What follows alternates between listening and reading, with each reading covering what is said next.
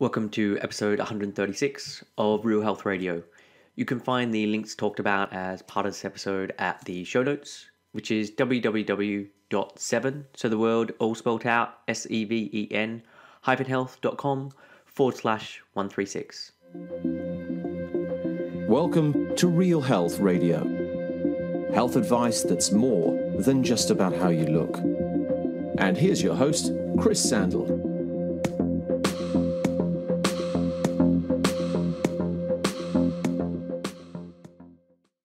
Hey guys, welcome back and thanks for joining me for another episode of Real Health Radio. So once again, this week is a guest episode and my guest is Rupert Pugsley. So Rupert studied marketing and business management after finishing school and then spent a decade or a bit more than a decade working in the soft drinks industry, working for Pepsi and then for Red Bull. About 3 years ago, he went back to school to pursue his interest in psychology, doing a double master's in psychology and then occupational and organisational psychology.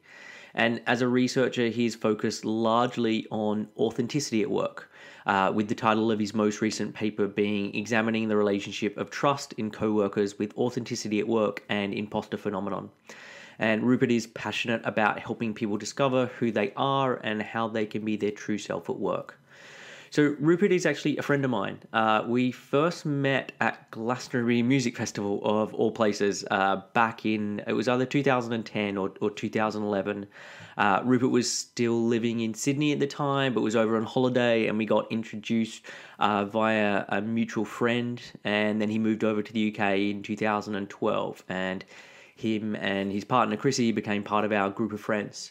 But it's Rupert's more recent endeavours of doing a double master's in psychology that made me reach out to him. So earlier in the year, we were chatting about his course and he mentioned that he's been looking at authenticity and imposter phenomenon, and it sounded both interesting and relevant. And then more recently I got in contact and he sent over his dissertation, which I read, and that's why I then asked him to come on the show. So as part of this episode, we chat a little about Rupert's life and how he found his way to go back to university and study psychology in his mid-30s. We then focus on the areas that Rupert has looked at the most, which is authenticity, imposter phenomenon, or as most people know it, imposter syndrome, and then trust. And Rupert's focus with these has largely been in the workplace, but he's also able to talk about them more broadly. And as part of this, we then touch on other ideas like self-awareness, benevolence, integrity, and much more. So for me, this show is a really good overview of what these different terms mean, what the research shows about them, and where applicable, what are ways that you can be improving the situation.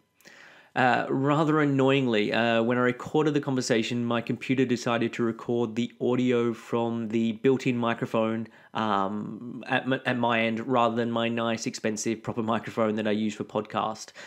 So the sound at my end is very tinny and like I'm, I don't know, sitting at the back of a shed. I've tried my best to improve it, but it is what it is. You can clearly make out what I'm saying. It just lacks the usual sound quality. So that is it for the intro. Here is my conversation with Rupert Pugsley. Hey Rupert, welcome to the show. Hey Chris, how are you? I'm good. So look, part of the reason I've invited you on the show is to talk about your master's dissertation called Examining the Relationship of Trust in Co-workers with Authenticity at Work and Imposter Phenomenon.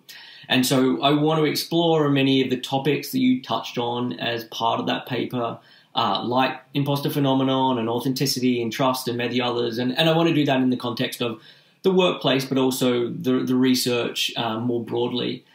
And as part of this as well, I want you to cover like your story and how this fits into your work life and your decision to study psychology and what you're hoping to do with this newly learned information. And we've been friends we were kind of just trying to work this out before we hit record for nearly 8 years. I think we met at Glastonbury through some mutual friends of all places. But I'm hoping as part of this that I'll find out bits and pieces about your life that I've never discovered before because we're now having this conversation.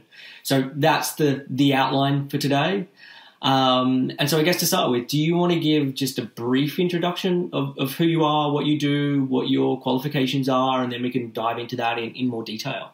Cool. So, as you can probably tell from my accent, I was raised in Australia. I was actually born in London, and my parents migrated to Australia when I was 5. So, grew up all childhood, teenage years, and into my 20s in Australia. And then my partner and I transferred with work to London in 2012, just before the Olympics, because I wanted to come back and live here. I'd always had a strong emotional connection to the UK and to Europe, and wanted to come and, experience living here full time.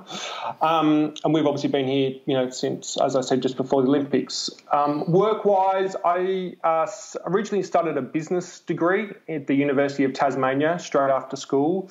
And then I spent best part of 10 or 12 years working in the soft drinks industry in places like Pepsi and also Red Bull. And Red Bull was the company that I transferred over with. And during that time, I was always in commercially led roles, sales, strategy, category management, which is basically, looking at, a whole soft drinks category rather than a specific brand. And whilst I enjoyed it, as I got further along in my career and I, moved into more management positions, my focus obviously very much turned to people underneath me. And what I realised was that I really enjoyed that part of my role rather than the commercial side. The commercial side, still provided me with a level of fulfilment, but working with people in a team and trying to understand their behaviours and their habits and, just how they process things, was a point of real interest for me. So for me, it was about, this is what's given me fulfilment. And then as my career went on, I was getting to a point where I was like, work isn't, the corporate environment isn't giving me the fulfillment that I really wanted and really desired. And so 2.5 years ago now, I made the decision to jump ship from the corporate world, and I embarked on 2 master's degrees at the University of East London. One of them was in psychology, so it's a conversion course. So basically for anybody who's got an interest in psychology and wants to study it but has never studied psychology before. And then the second master's I've done is in occupational psychology. And as a little, I guess, overlapping that at the same time, I had a strange experience where our close friends had an idea for a soft drink. Literally the same time as I was leaving Red Bull. He's kind of said in passing, and I said, look, if you need a hand, more than happy to help out. But fast forward 2.5 years, and we now have a startup soft drink business. So, concurrently of studying these 2 masters, I've also set up a soft drink business. So to answer, I think, another part of your question was, where does this all going to lead? Initially, it was going to go down, I guess the similar path to what you've gone down of, becoming a consultant, and working one-on-one with people and also with businesses about how I can add value into them in terms of getting the best out of the people and making sure that they're fulfilled and also the business is achieving what it wants. That's gone a little bit to the side because now I've got a soft drink business, but the plus side of now having a startup business is that I've basically got a live experiment in front of me where I can trial all these different theories and thoughts and ideas that both me and my business partner have, in a live environment to see whether they work. And so with that decision to go back and study psychology and occupational psychology, were there other areas that you thought about studying, or was that just like a really obvious place? So I guess my journey towards psychology, in essence, it came from just having a deep interest in humans, and really, wanting to know about, human behavior and human decision making and what motivates people, what drives people, a whole range of facets of human behavior.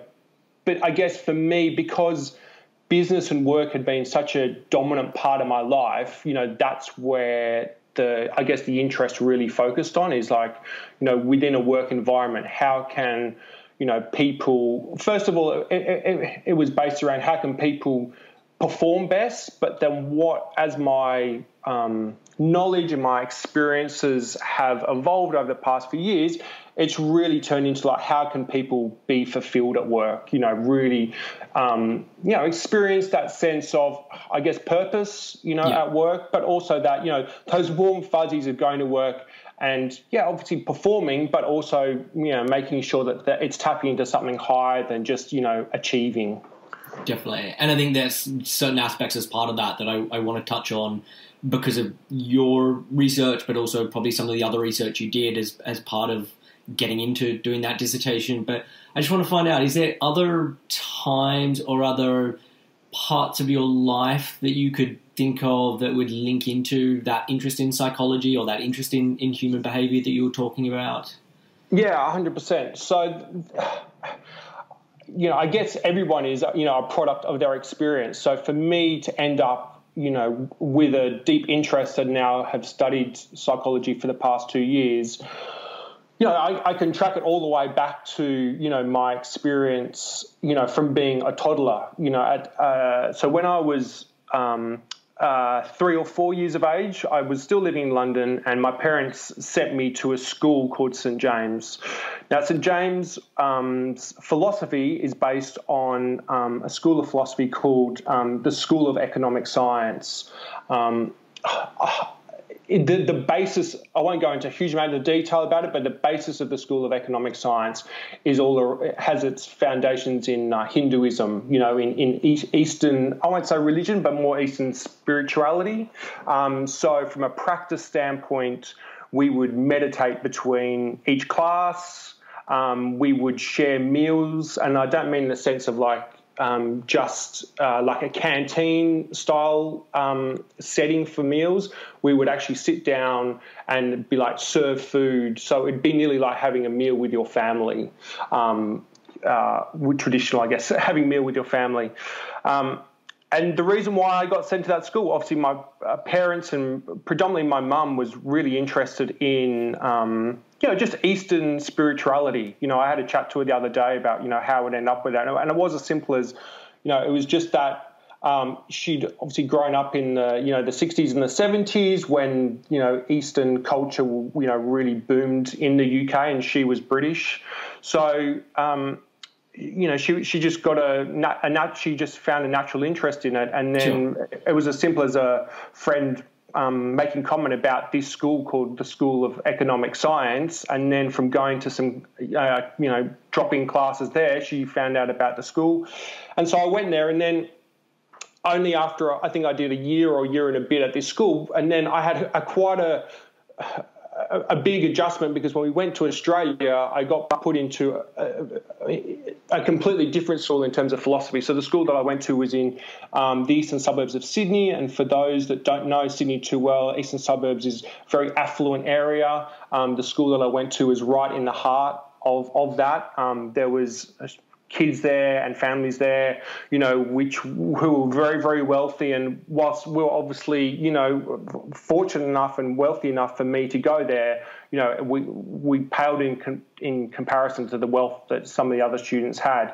And that school and the people at that school had completely different value systems and behaviours than what the school I'd been used to as a 3 or 4 year old, and in those key development, ages of, 0 to 7, a dramatic shift like that, can have a huge bearing on a child. And, having experienced one thing where I'm meditating between classes and then going into a school that's very machoistic, huge focus on sports, little interest, but had some level of interest in drama. But, it was all about the strongest and the fittest, and the smartest. So those two experiences, really, clashed. And flash forward, to now, and I guess over the last 10 years as I've learned more and more about who I am, it was, that was it's resulted in, a high degree of confusion in, who I am and, what I believe, because my whole life from sort of 6 years of age to nearly 24, 25 was dominant due to, that experience I had at that school in Sydney. And then what happened was that I was on a course for work, and very randomly the teacher came up to me and said, I think you'd have great interest in going to this thing called Vipassana meditation. I don't even know, I can't even recall how he realised that I obviously had meditated when I was very young. Mum had always had a sort of general interest in spirituality, but not anything of, nothing overt. And he kind of planted the seed in my, sort of early mid-20s of, maybe I should go back and explore this experience that I had as a toddler. Yeah. And that really set me on this course over I'm now in my late 30s, over the last sort of 15 years of, really discovering, authenticity. And as you mentioned in my in the intro, that's my passion area, and what both my dissertations have been on is around, authentic self. And, there's clearly a correlation for me between, that experience of, meditating and then having that completely different school to go to, and then really identifying, well, who am I? And, what does it mean to be authentic? Because, I've had my own, negative mental health experiences, at work. And what I realized was it was a product of me not feeling authentic whilst being in those situations. So, that's how I guess that's a long-winded story of how I ended up, studying psychology and studying especially, being authentic, or what does it mean to be authentic?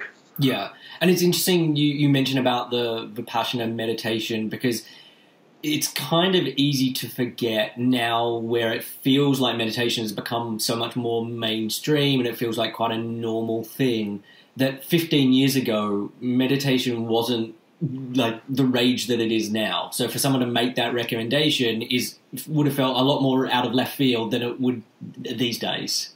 Yeah, it was kind of serendipitous, I guess, in some way, because he clearly saw something in me, or from what I'd been saying, to say, I think this guy would be really interested in this, because I definitely wasn't meditating at the time. I realised its benefits, and I definitely, it was in my space, but I wasn't directly experiencing it. And it was still, I should say, it was still probably 3 more years of, just after that seed had been planted before I actually went. And for those that don't know about Vipassana meditation, is, it's quite extreme in the sense of, if you're doing it for the first time, that I hadn't meditated at all. And then what you do for Vipassana is that you go and sit in silence for 10 days.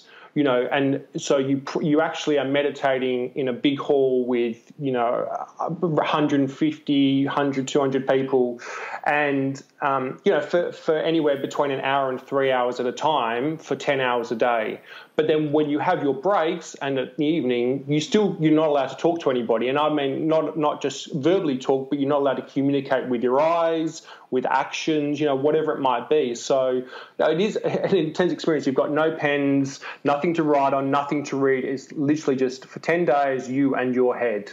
And it's very, very tough. It's exhausting. It's a strange experience. So, I guess, throwing myself in at the deep end like that, it worked for me, and that's not to say that, everybody's different. So, but for me, that time, I kind of felt like to reconnect with this experience that I had so many years ago, I needed to kind of dive into the deep end to kickstart, those learnings and experience that I had so many years prior. Okay. And so let's then switch and chat about the actual research. So as part of your research, you touched on a number of different ideas. And as I said at the start, I want to explore them both sort of broadly in terms of all of the research around and what reading you did and what you can remember around that. And that might include different models as part of different areas, but also then just more narrowly in terms of what your research found or more in the workplace. So I guess let's start with authenticity, because that's one you've made reference to already. So, can you give a definition for authenticity, or how would you start off talking about authenticity? Yeah, so authenticity, very from a general terms, is the sense of feeling that you're aligned to your true self. Is that feeling of being in a variety of situations and feeling comfortable with who you are. And the model that I refer to, that I use in my research, is one by Wood, was the primary author, and it basically breaks authenticity down into three components. The first is one which they call self-alienation, and what it basically means is that how they look at it from a negative perspective, but inverting it and looking at a positive perspective, it's basically internally, how aligned are you to how or who you are or how you feel? So it's got nothing to do with your actions. It's all internal process. So what are my values, and how closely aligned do I feel that I am to them? That's the very first component. The second component is what they call authentic living, and that's meaning that how do the way that I live my life and how do my actions align with how do I feel? So A, am I aligned to who I am in terms of my values? B, am I aligned to, do my actions align to how I feel? And then the third component of the model is called accepting external influences. Now, there is a little bit of conjecture about this third component. Originally, the authors proposed that people that accept external influences weren't being as authentic as they could be because they were influenced by external factors. What the research is showing, both my research found and also some other research that's happened over the past couple of years, is that there's the other point of view is that people who are being authentic arguably are more accepting of external influences because they allow themselves to be persuaded in different directions. Is to say, I know I'm this and I'm this is who I am and I'm feeling authentic, but Chris has a different opinion. He's communicated that to me, and you know what? I now agree with him. So it's not seen as a negative. It's saying, I've listened. I'm aware of myself. I'm aware of the point. I'm aware of the way that the point's been presented, and actually, I've been externally influenced by that, and I'm going to shift in that direction, rather than I don't feel, who I am. I'm just like, Chris has given me an idea, and I've just jumped on and run off in a direction. So it's a slight, it's just a different way of looking at the two things. As I said, my research would indicate that it's the newer way of looking at it, is that people who are being authentic can be influenced by external by stimuli, people, rather than being inauthentic and being externally influenced as being a negative. Okay, so I mean that last point being sort of just open to new ideas, and then kind of matching up with, okay, well, how does that now sit with me? And if it sits with you, then you can change your opinion. Of course, absolutely. And one of the recommendations, I put forward in my paper was, on the measurement tool that's being asked, is whether you can the measurement tool could tighten up the way the question is asked. So, just generally, rather than saying, and this isn't the wording of the question, but like, are you influenced by external influences? Is something along those lines. But at the end of it, say, which don't align to your values or something like that. So, it's when someone gives you an external reference point, if it aligns to who you are, will you still allow yourself to be influenced by it, and remain authentic? And so then authenticity at work. So how does that then kind of go a little bit deeper into authenticity? Yeah, so authenticity at work. So I guess my interest in this is, as I touched on before, is that I had experiences where I didn't feel authentic at work, and when I was working in Sydney, I was living on the south side of the bridge and my office was on the north side of the bridge. And every day as I drove to work, I would feel, like a veil of a new self come over me. And what it would do, it'd put me in this heightened state, anywhere from just like a general uneasiness right through to having a full-blown panic attack, and like nearly blanking out.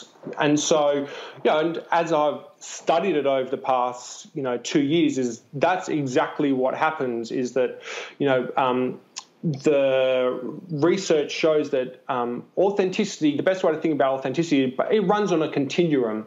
So authenticity isn't like a global phenomena. It's more state-based. So your authenticity can shift along this continuum, where at one end you can feel fully authentic, and then the other end you can feel fully inauthentic.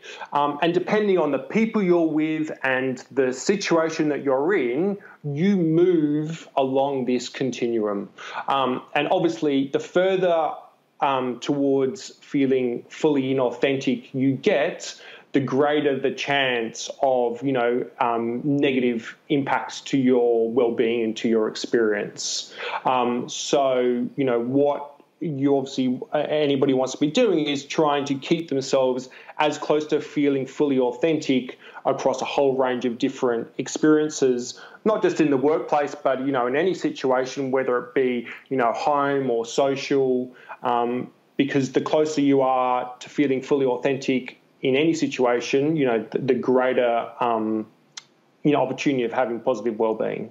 Sure. And so you mentioned that if you're more inauthentic, there can be negative outcomes alongside that. I mean, what are some of those, just so people can maybe think if that's their situation? Yeah, absolutely. So, generally is, you can just have a general sense of, anxiety, a sense of, just feeling uneasy and uncomfortable, in the situation that in.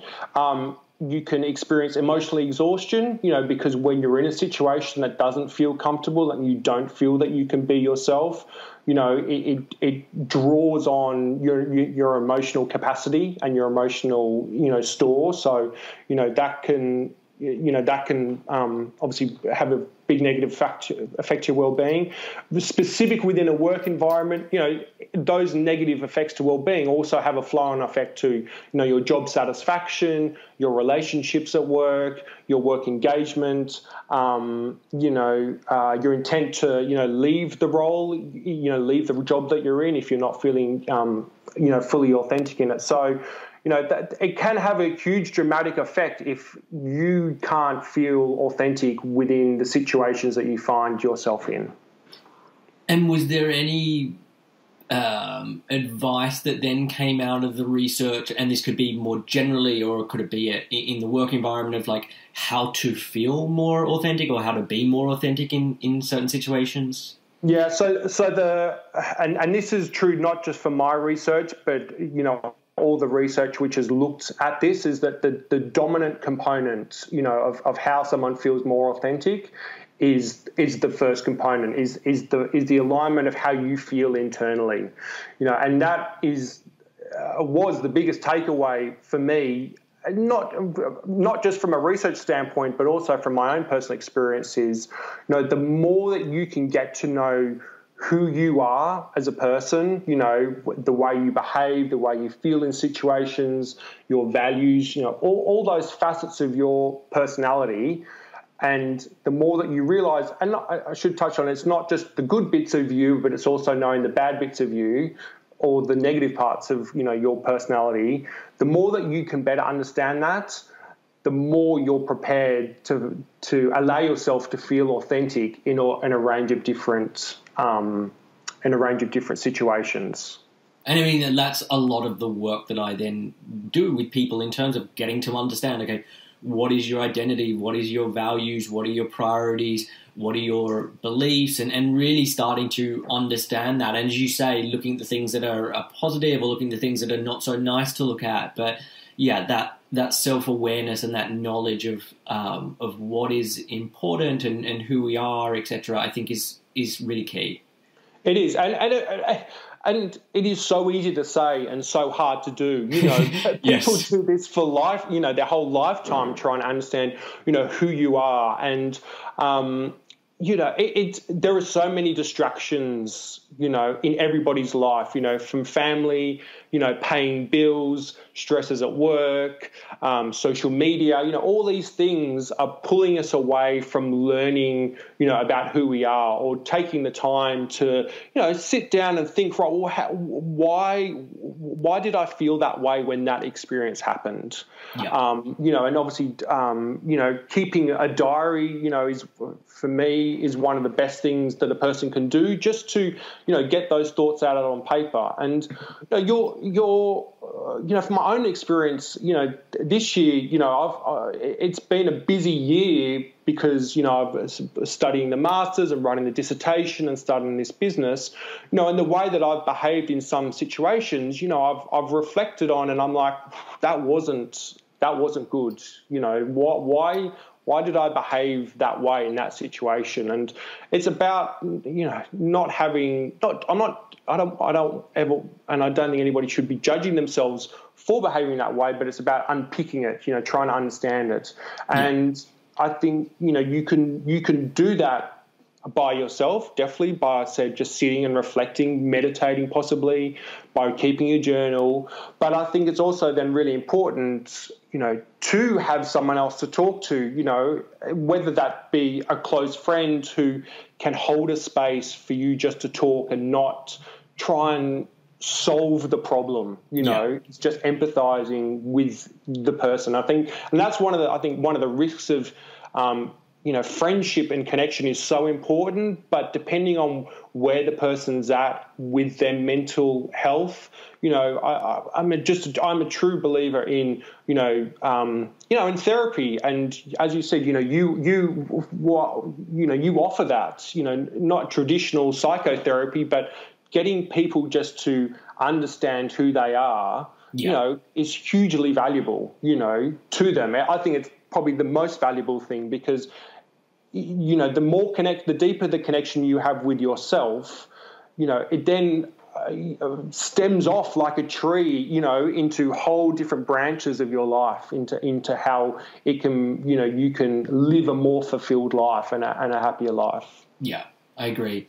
So next one that I wanted to touch on was imposter phenomenon, which most people know as imposter syndrome. So do you want to just talk a little bit about this?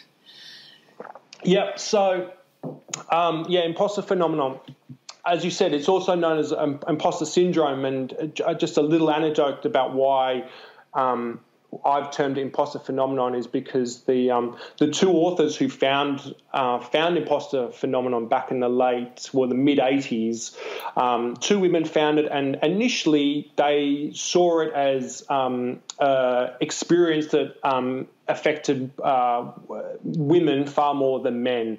And what they said at the time was, we don't want women to have another negative experience, otherwise a syndrome. So that's why they termed it imposter phenomenon. Obviously, over the course of the last 25 odd years, the term has turned into imposter syndrome, but technically that's why it's called imposter phenomenon. And what basically it is, it's a person's experience of feeling like a phony, of feeling like a fake. And the reason why they experience is because they can't internalize their successful experiences. So it can happen in different situations, but obviously I looked at very much at a work situation, and the vast majority of the research to date has focused on the work situation. And then I guess to talk you through, what they term the imposter cycle is that someone starts a task, and then from that point in task, they feel like anxiety, they have self-doubt, they have worry, all those negative experiences. And then what will happen is there's kind of like then two strands of experience. They'll either heavily procrastinate or they'll heavily over-prepare, like extremely, extremely over-prepare. And then they'll then finish the task and they'll present the task. And then what they'll get is because these people, one note that I left out was that these people are, on the whole, very high achievers. So they'll do the task, they'll do it to a very high standard, they'll get really positive feedback. And then if someone is suffering from imposter phenomenon, at that point of getting positive feedback, their mind will do a couple of things. One of them is that they'll discount it. They'll just like push it to the side. That didn't happen. They'll put it down to luck. Wasn't me. My hard work was, it had no effect. It was just chance. And then that starts a negative loop of feelings and experiences where they, can get anxious. The self-doubt starts, getting stronger. And even though they've had this positive experience, and then the loop basically starts again. They get another task, they act on it, then they over-prepare, they procrastinate, they get positive feedback, they then discount it or they push it to luck or chance, and then the loop, they go through those negative emotions and they start again. And so this literally just continues to compound and compound and compound. And as I said, the phenomenon, when it was first identified 30-odd years ago, was seen to be like heavily dominant in women. But what we find now, and my research did skew, like females did experience imposter phenomenon more than men, but that's not to say that men didn't. There was still a high proportion of men who experienced imposter phenomenon. And overall, there was some research done about 10 years ago that as high as 70% of the population experience imposter phenomenon. And it's definitely something that, is probably becoming more in the discourse. I only actually found out about it about 18 months, 2 years ago when, a close friend who was helping at the time, described it to me, and I was like, wow, that's such an interesting experience and something that I have experienced as well, and, you start talking to people about it and you realize how prevalent it is, like so many people just having this experience of, that wasn't due to me, that was due to some other reason, but it wasn't due to me. And is there a cutoff with it? Because, you said it happens with people who are knowledgeable or higher up in their field or further along. Because, a lot of what could be described as imposter syndrome or would feel kind of similar is someone starting out any new task. Yeah, absolutely. Yeah, and part of the structure to overcome, I guess, my research, being tainted by people who, I guess, were in those first few months of work, was to, in my research, only for people who had been enrolled for over 12 months to complete the tool. So, and that gets away. Like, obviously, it's natural to start something, especially a new role, and feel like a fake, to feel like a phony. You're like, well, I can't do this. This is me. But then over time, naturally, most people experience as they get more equipped with understanding what the role is and what the work is and the people around them, they get more comfortable with the work that they're doing. And, obviously those feelings of phoniness, of feeling, that the effort or the results aren't due to them, are pushed to the side. And then there's this other, which I found one of the most interesting parts of the research that I did. There's now research to show that there's two types of imposters, those which are called real imposters and those which are called strategic imposters. Now, strategic imposters basically claim that they experience, that they basically say, it's not due to me. They act very humble. They basically say, this work, like I said, it's not down to me. But what they don't experience is all the negative other emotions. They don't experience the anxiety. They don't experience the self-doubt. They don't experience, the real depression, the anxiety, the fraud that true imposters do. And the reason why strategic imposters do this is broadly likability, is because humility is a great connector. Is if people see other people in the work environment saying, just being modest and saying, right, that's a good job, but it's not due to me, then that can be quite a likable personality trait. Yeah. So that's why they do it. So again, and there was the way that you identify these strategic imposters is you put a stress test, into the measurement tools. And so once the results get spat out, you then say, right, well, if you score highly on the imposter phenomenon test, but you score low on the anxiety test, then the likelihood is that you're not a true imposter. That you're exhibiting more strategic imposters, that you're exhibiting traits of being an imposter, but again, you basically are fine. You're fine in the sense of you're not suffering any negative well-being effects. Sure. And so with this one, is there any advice that's come out of the research in terms of if you do suffer with imposter syndrome, imposter phenomenon, these are the things that you should be doing, or these things can be helping? Yeah, I don't want to sound like I'm just, regurgitating, to keep things simple, but, imposter phenomenon, is really based, in high levels of self-doubt, and lack of self-belief, to explore that as an individual, you really then have to go back to, understanding who you are, so as with authenticity and how do I feel authentic, it's about going back and saying, right, well, what is it about what I'm doing and how I'm feeling that's not allowing me to believe in the work that I'm doing.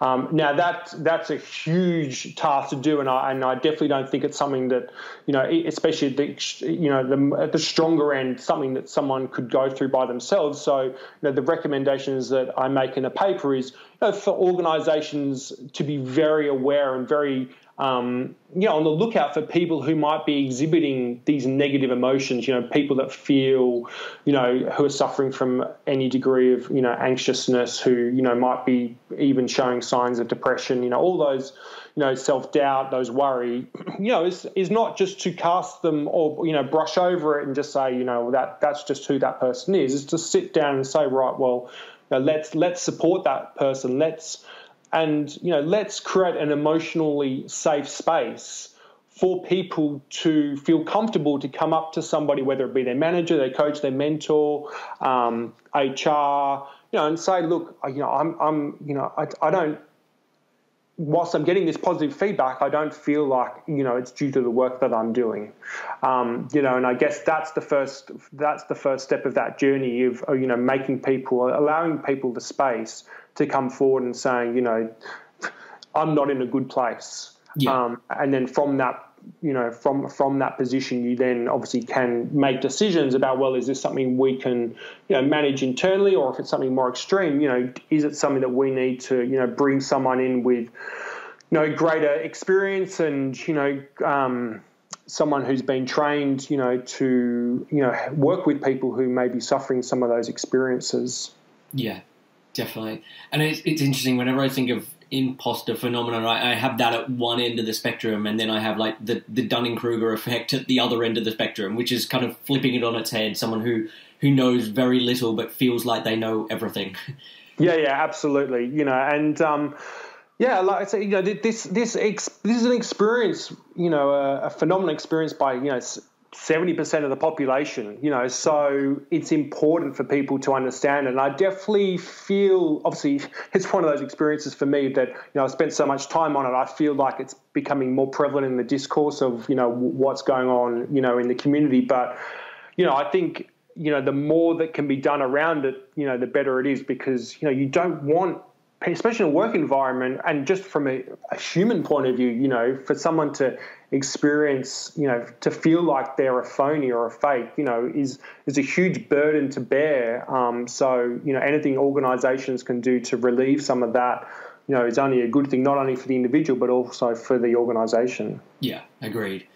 So let's move on to the next one and talk a bit about trust and propensity to trust. And yeah, you can start with that. Yeah, so trust is another quite complex theory made up of multiple components. So I guess broadly, and obviously I looked specifically at trust in co-workers, but broadly, trust is just basically the willingness of a person to be vulnerable to the actions of others. So do I want to expose myself to, the actions of someone else? Am I prepared to take that risk and be vulnerable?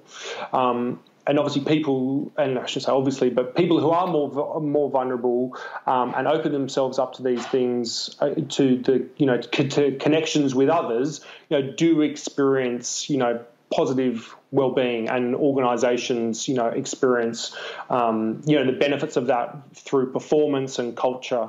But in terms of the components, there's three main components, then one of the components breaks down into another three factors.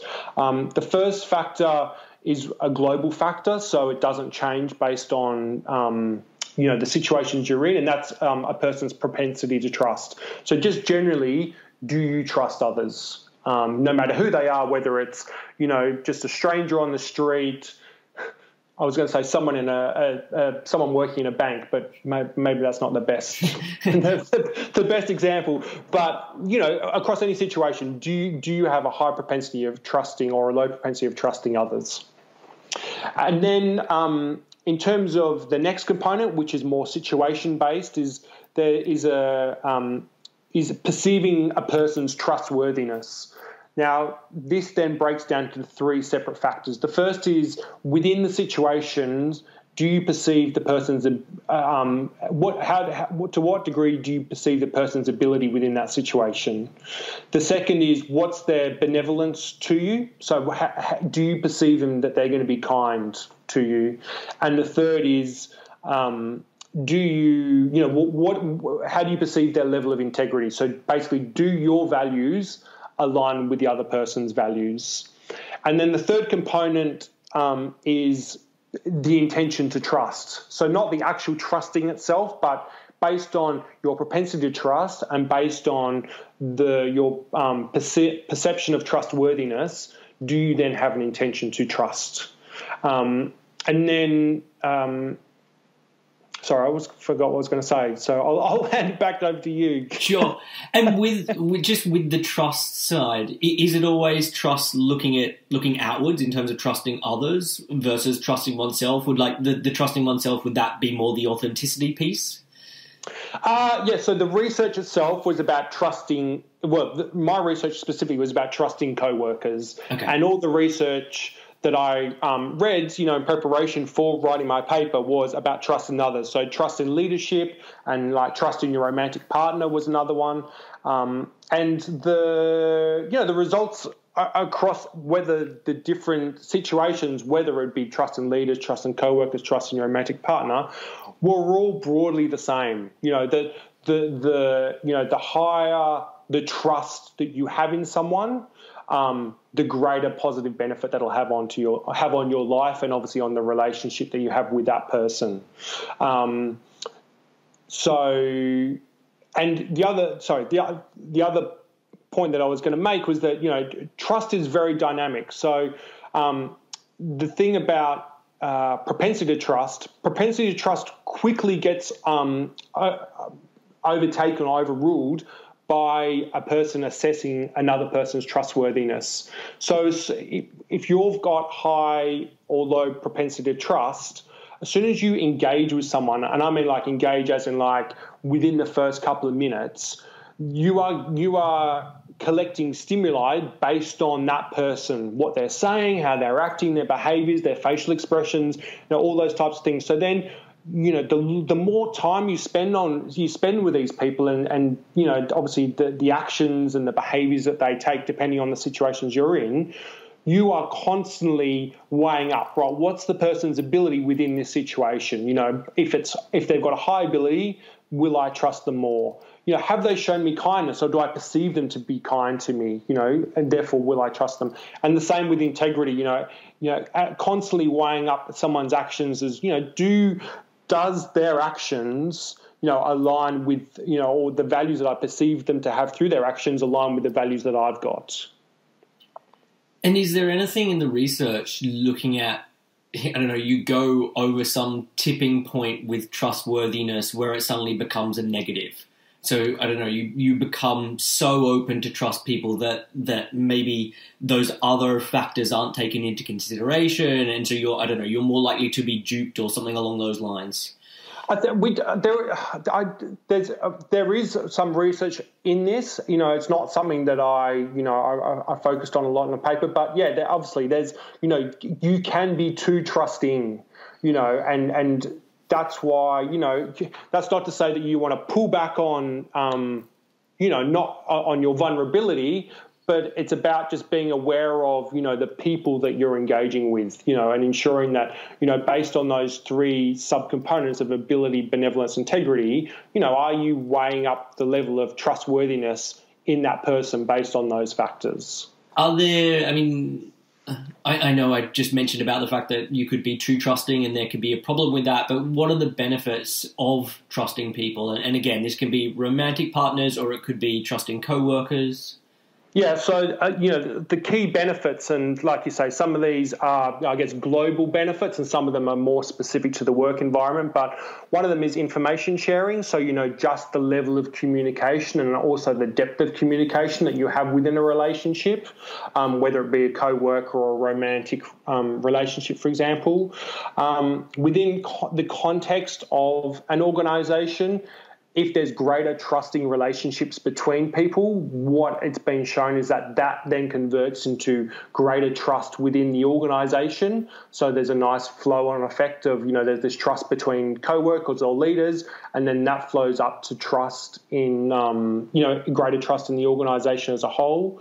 And then generally, general improved psychological well-being, lower stress, lower anxiety, and then obviously from a work impact, work situation, that then flows through to greater job satisfaction, higher engagement, which obviously then have flow-on effects to, performance and fulfillment and, other positive areas, both for the individual and for the organisation. And so are there other, I'm trying to think back to the paper, are there other areas that we haven't chatted about that you want to mention? I think it covers self-awareness, but I don't know if that's just part of the authenticity piece.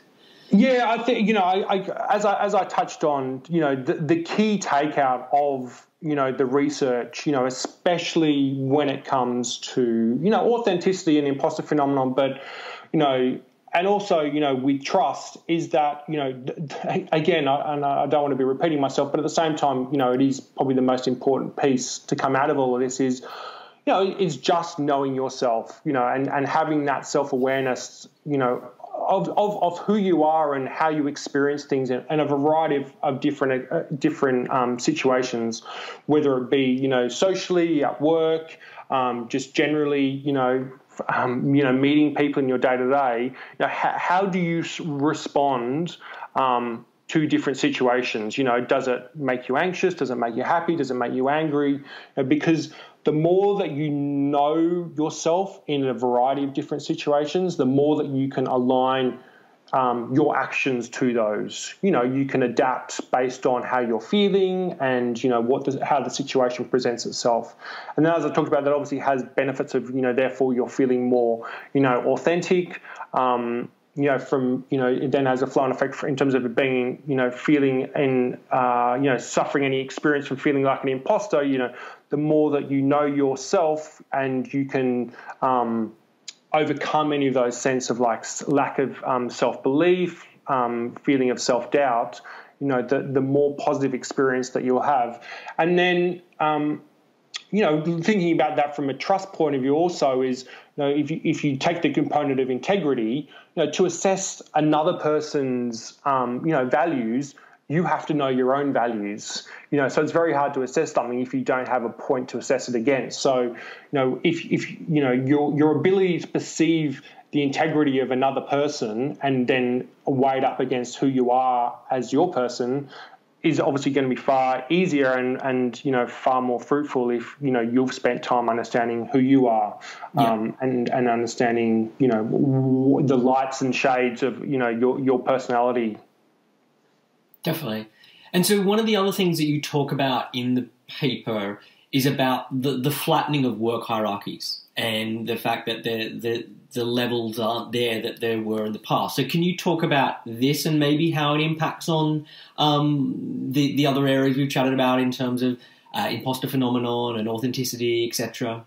Yeah, definitely. So as I touched on at the start of the chat, I guess the primary inspiration for this was, my own experience of, feeling authentic, or feeling inauthentic more likely at work. But what I also experienced and what I, had heard and from friends and from business associates, and also I was starting to read in, business journals and things like that, was that there's many different organisational structures starting to appear. One of them, obviously that's happening is, a flatter organisational structure. Obviously there's less middle management, and there's also it being decentralised. And what this means is that when you remove those layers, there are benefits of that. The communication can flow a lot more easy. Decisions can be made a lot faster. The link from, the real senior leaders in the organisation down to the coalface, is a lot smaller. So they can be far more hands-on in terms of, understanding what the challenges are and what the opportunities are. And, that can therefore make, the business move at a greater speed. One of the risks of it, though, is that it puts far more emphasis on the relationship of the co-worker. And that's why I looked at trust in co-workers, is because when you've got this relationship, manager and subordinate, there's a natural power and authority within the relationship. So whilst no one or no leader or manager should be relying just on the power or authority to get things done, it just inherently exists. You're higher and I'm lower. And, obviously there's far more dynamic to this, but that natural power dynamic is there.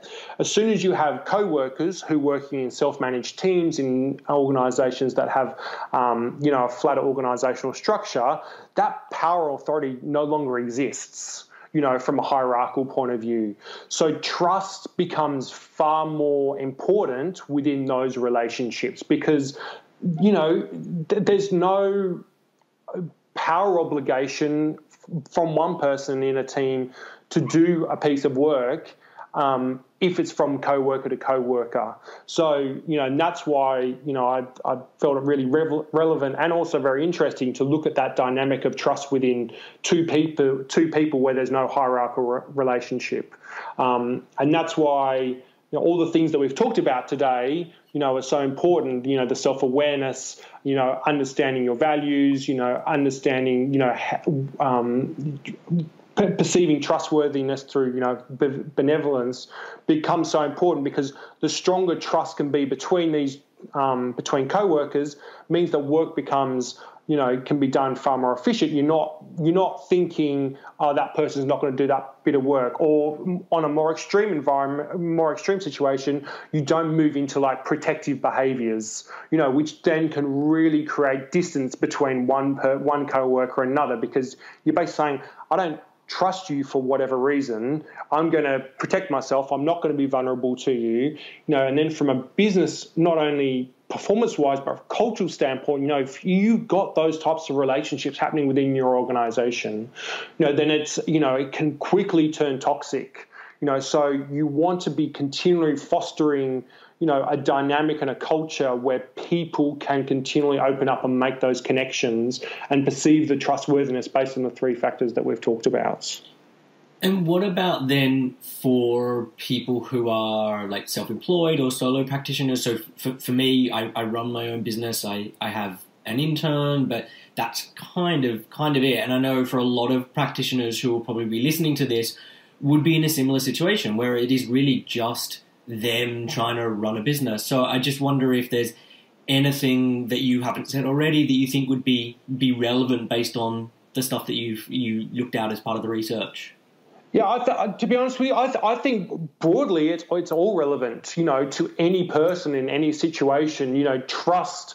I gave the example of why it's important to co-workers, but trust in between two people is fundamental to the relationship, So if you're self-employed, you're a consultant, and you work in, the area that you do where it's client and, consultant, it's critical that there's trust within that relationship. And, you can quickly apply those three sub-factors that we talked about is, does the person that I'm sitting here, do I perceive them to have the ability that, I require them to have?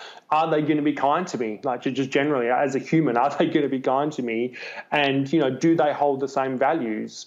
And as a self-employed practitioner, the better that you know yourself and the better that you can display kindness, love, the better you can display your own values, your own behaviors, that demonstrate who you are as a person.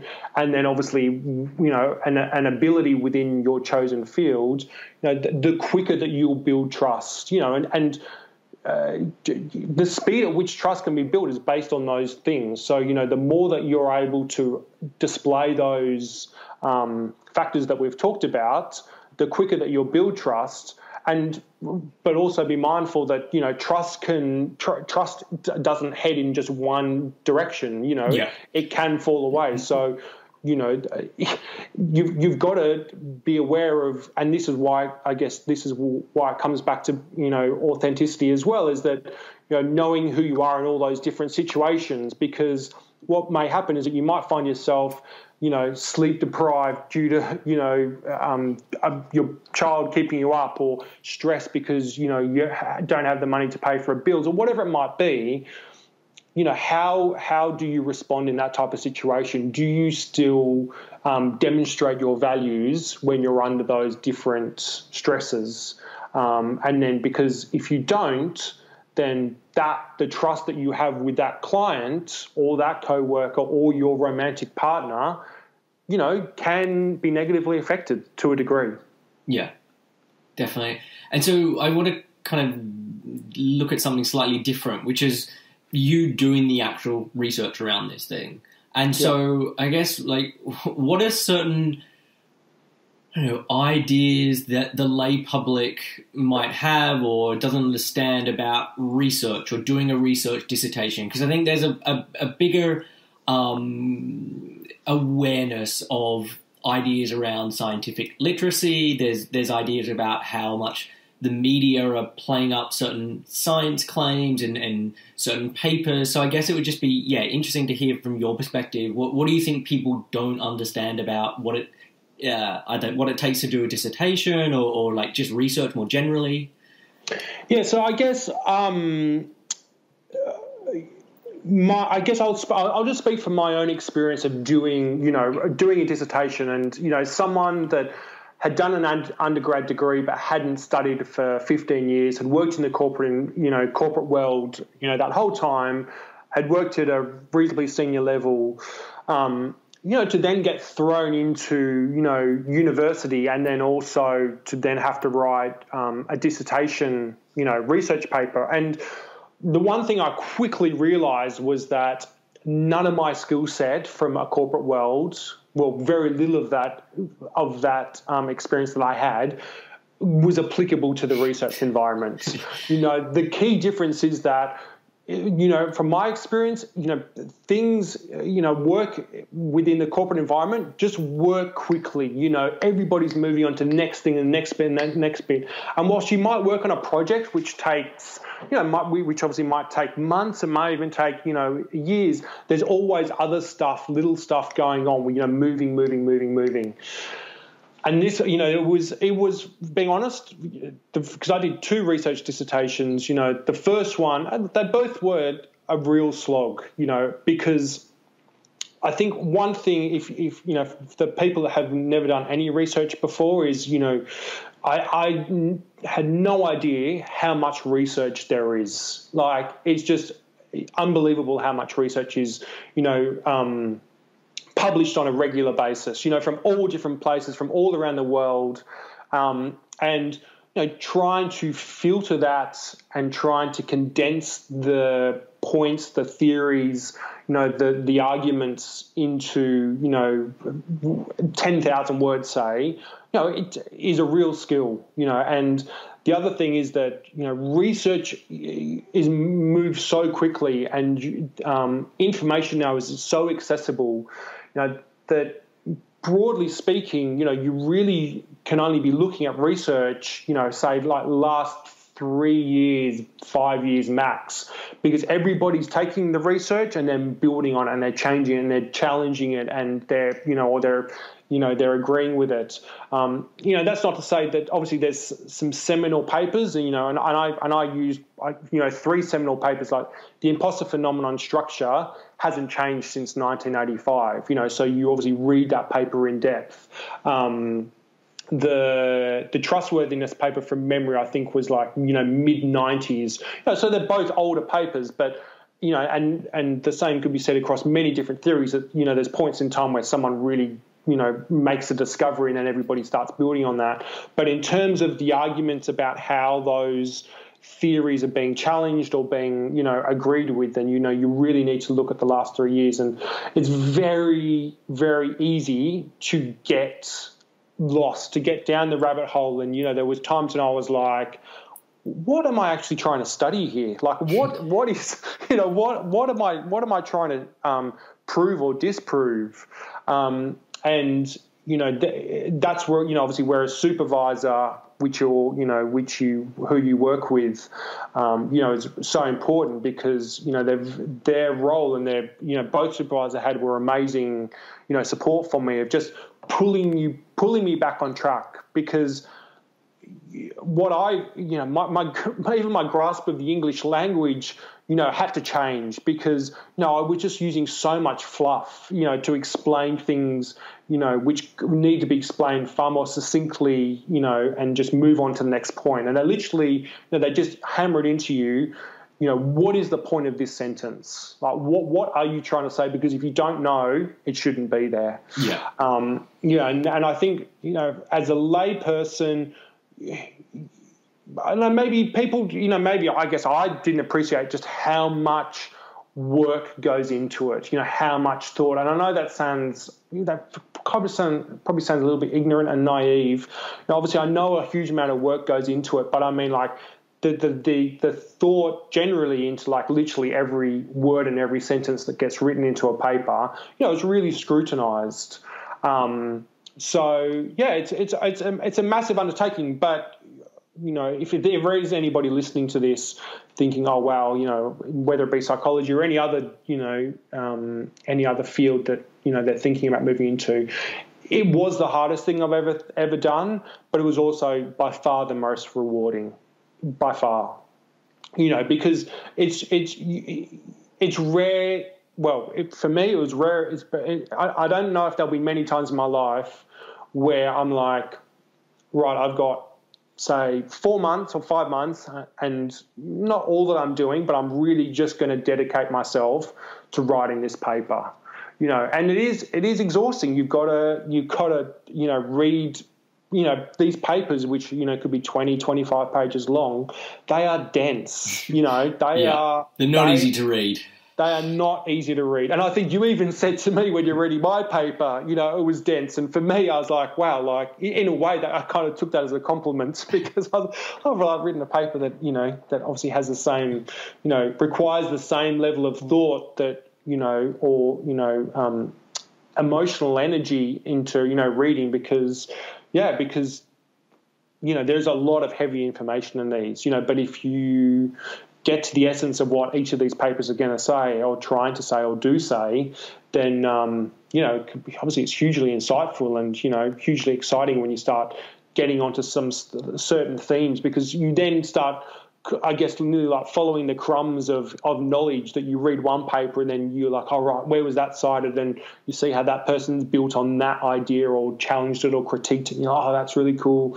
So it's a very rewarding experience when you get on those, when you build momentum like that. But it's a great experience. And I think, generally anybody that reads research is just, to have the appreciation of, on the whole, because obviously there's a lot of research out there, but on the whole, so much effort goes into these, so and a lot of thought, especially if they're being published. I'm starting the process of maybe getting this paper published, working with my supervisor on that process.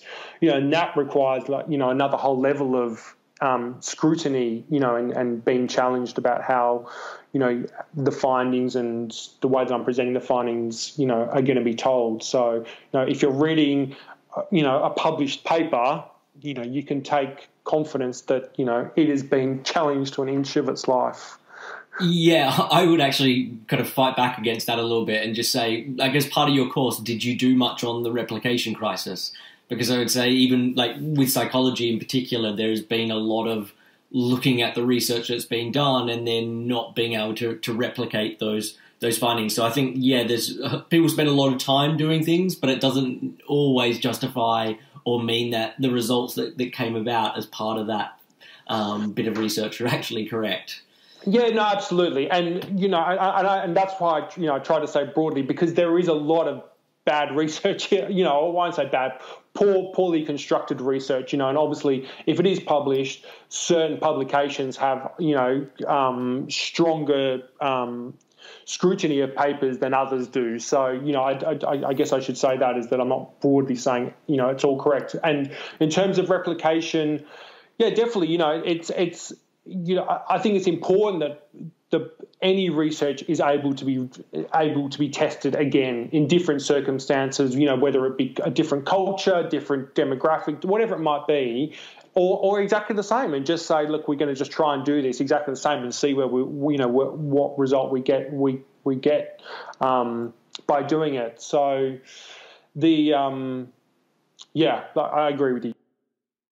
I guess just to kind of close this out, is there any advice that you haven't mentioned or anything you would want, like, I'm going to ask for like an individual but also a HR department, but for an individual to take away from the research that you've done or this conversation?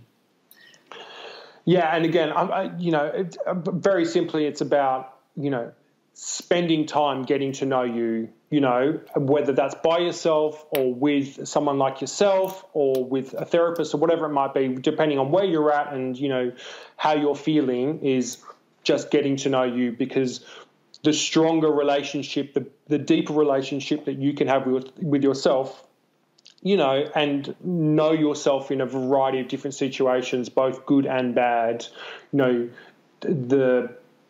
stronger the positive well-being you'll have, and also the stronger connection that you'll have with others, and the more that you'll be able to trust and and so forth. And then from an organisational point of view, the number one takeout is for me is to create spaces where people feel emotionally safe, where they feel that they can be authentic, where they feel that they can come in and be themselves without fear of being judged. And people have such difficult lives, sleep deprived due to children, financial woes, stresses with partners, stress with the family, bereavement, all these types of things, weigh on people. And people spend so much time at work. The last thing we should be doing, or, as a society as a whole, is work being another stress, due to the manager, due to the leader, due to the culture, whatever it might be. So, it's just obviously we live in a capitalist free market society, where people's after, companies are after growth and all these things. But, there's this really nice, it's slowly happening, people really considering like, the importance of the individual and the importance of that person to, feel fulfilled from their work, but not beyond that, just to feel a connection as a human, not to go into work and, feel isolated, but, just for people to do something as simple as say, how are you, have that connection, because, I've worked in places, I've worked in teams where, that doesn't happen. And I know that applies to a lot of places. And I think it is the organisation responsibility, the HR's responsibility, the leadership, and also just generally employee responsibility is just to create that space. Well, look, Rupert, this has been great. I've really loved chatting with you and getting to find out more about the research you did and your perspective on things. Is there anywhere that you want people to be pointed towards in sort of like a website or social media stuff? I mean, you're not the usual person I have on the podcast in terms of the fact that you're not a practitioner, etc. But yeah, is there anywhere you want to point people? Yeah, I guess the easiest way to get in touch with me is through LinkedIn. So okay. I'm on LinkedIn. I'm obviously happy for you to post a link to my LinkedIn profile. That's probably the easiest way for people to get in touch with me. Like I said at the start of the chat, I was obviously going. The plan was to go down the consultancy path, but I'm now very much running a startup drinks business. But I love having coffees with people. I love catching up with people. So I'm, more than happy to, to connect and to share ideas with anybody that would like to. So just, reach out to me on LinkedIn. Perfect. All right. Well, I will put that in the show notes. And thank you once again for coming on the show. This has been great. Cool, mate. Thank you so much for having me. It's been a pleasure. Thanks for listening to Real Health Radio. If you are interested in more details, you can find them at the 7 Health website.